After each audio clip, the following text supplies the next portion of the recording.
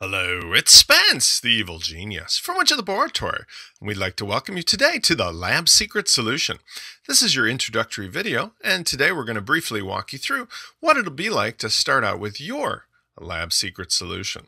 We're going to run through some of the options you have available, some tips and tricks, and some basic how to get started things. So let's jump right in. If you're ready, we're right here at a sample site that we've set up that has our new lab theme core template. And what that means is that's the starting point from which you can build either your own style or add one of our lab skins, or you can go ahead and have some additional CSS and other styling added to it. Now, in this particular case, I'm going to run you through a couple of the front end features, and then we're going to bounce back and forth to the back end. If you've never used a website before, don't worry. This is based on WordPress, and it's extremely easy to use, so don't feel like you have to learn everything the first day, and certainly we're not going to teach you everything you want to know in this one tutorial. By default, you have a couple things. First of all, although you can turn it on and off, you have a master admin dashboard panel at the top. This is available to you as the administrator, and it's also available to members of your social network. Remember, the LabSecrets Solution has a social networking component to it, which is optional, but which is very powerful. That means that people who join your site can not only participate by being readers, but they can actually interact with one another and share multimedia, share information. They can go ahead and create their own blog posts, their own groups, forums, etc. Now, this panel at the top may or may not be appealing to you for your particular theme. So again, I'll show you can turn it off on the back side. But as the admin, it gives you access to all the various social network features, as well as communication with the various members of your site. It also gives you a notification box here to keep you posted on any really pertinent information. On the other part of the site, we've also got a new slide out panel. Gives you some additional space that is able to tuck out of the way. Gives a little more free space on your main navigation. Now, your main navigation itself has the capacity for multi-level drop-downs, meaning it can have a single drop-down or it can have additional secondary and tertiary drop-downs popping out as well. It's all drag and drop, as we'll show you in a second, and it can be moved about anywhere on the site, which we'll also show you how to do. Now, we've also got a couple other features here that we like. One of the things we've included in the LabSecrets Solution are some custom tools.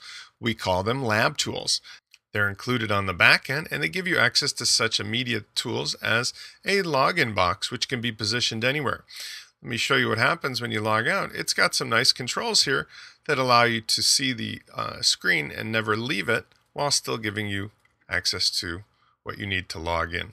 We have a number of zones that are available to you, so you can drag and drop various things into them and create different layouts. As we'll show you in a second, that means you've got a top header area, you've got the navigation area, you've got 3-column, 2-column, or 1-column layout possibility on the main site body. And you've also got a footer area. The footer area can also accept our Foot Doctor plugin, which gives you the ability to instantly create some very fancy footer elements. Here I've got some basics which come with your site that allow you such things as a terms of service and a privacy page very quickly. And last but not least, the site itself is completely white labeled. So that means you'll find no references to Widget Laboratory or LabSecrets. It means also that you can go ahead and create custom templates or themes yourself, and then go ahead and remarket them to your particular clients utilizing our design plan. We'll go into some of those details towards the end of this tutorial. All right, now that we've done a little bit of exploring of the front, let's see what's on the back side. Now, in order to get to the back side, all you do is take your domain name and you add /wp-admin. When you do, you'll see an admin dashboard panel that looks something like this. Now, there's a variety of things on this page that I'll walk you through as well. First of all, in general, you have a header which will show the current name of your site. You can rename your site anything you want by going to the Settings menu. So let's start with that. When you go to Settings, you'll be able to go under the General tab and see the site title here. We've used the LabSecrets Solution, and that's why that shows up in this area as well. You can also put your own tagline in.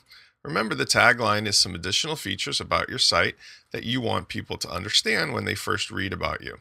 Now, that will also show up in the header of the site when you're looking at the particular web browser. So remember, you'll have the title, and then you'll have a divider, and then you'll have the tagline. So choose those wisely. But remember, you can always change them at any time. Okay, let's go back and see the rest of the admin dashboard area. When we go to the top here, the first thing that we have is called Dashboard. That's going to be the place that you'll typically visit when you come to your site. You have the ability to add a variety of widgets into this area to help you manage your site. Also, keep in mind that each of these widgets can be collapsed or expanded simply by using the little tab at the right-hand corner.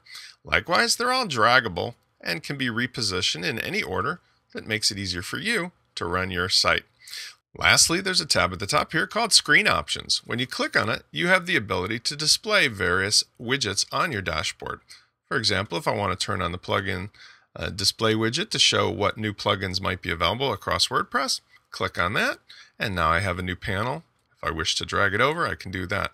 Now, this is a very powerful way to set up a custom experience. You can also change the number of columns from 2 to 1, back to 3, or 4. Regardless of which way you like to set it up, it's all at your discretion. On the other side of things, you always have the ability to see any updates that are available. And that means that if you're using plugins that are inside of the WordPress repository, they will indicate when they need to be updated. That also includes your core WordPress installation. It's incredibly easy to maintain here because all you'll need to do if there are an update available or are updates available is simply click on the button that says Update Now. One of the most important parts of using the LabSecrets solution is that we're basing our products upon WordPress and the BuddyPress plugin.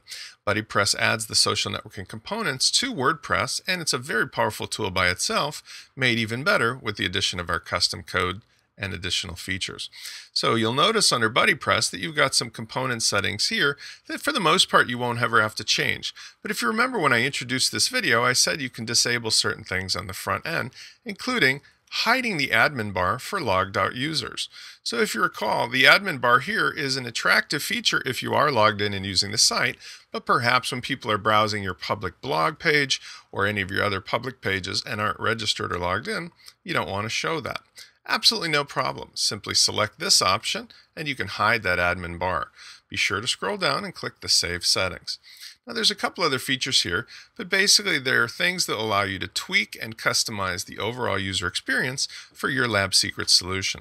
One of the most important ones that you'll probably decide right off the bat is whether you want to use a default gray avatar, which by the way can be customized to include your own personal or corporate logo instead of the mystery man.